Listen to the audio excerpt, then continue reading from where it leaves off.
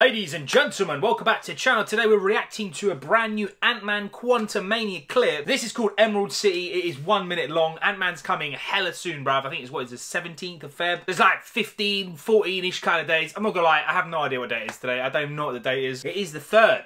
I thought it was the 1st, real talk. As always, big shout out to Andrew. Thank you so much for sending this to me, brother. I really appreciate you as always, man. And yeah, let's check this out. Standard thing if you are new to the channel about the nerd life.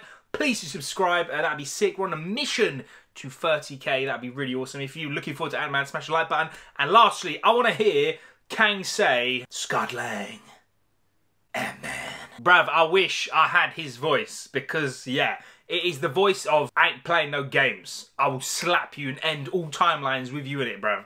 And you guys know I'm about the villain life, so hopefully Kang is amazing. Alright, enough talking, let's check this out. Go! A lot has changed about my life. Living that celebrity thing. Yeah, baby. Bam! But right now, the only job I want is being a dad. Scott Lang. Here we go. You want to get Oh, out of I here? thought he was going to say Ant-Man. And I need to get out of here. Bring me what I want. What's that? Whoa, you see that thing? Shush! I cannot trust him. Gangster, bro. I don't care who this guy is. I just lost so much time. All that time, bro. Time is the main theme of this He's thing. a monster who thinks he's a god. Everything you call life, I will burn out of time. Damn, yeah, he's not playing Stop games, me, fam. You think you can beat me? Come on, Kang. Quantumania. Yeah, that was fire, February brother. 17th. Really Get tickets sick. now. Yeah, again.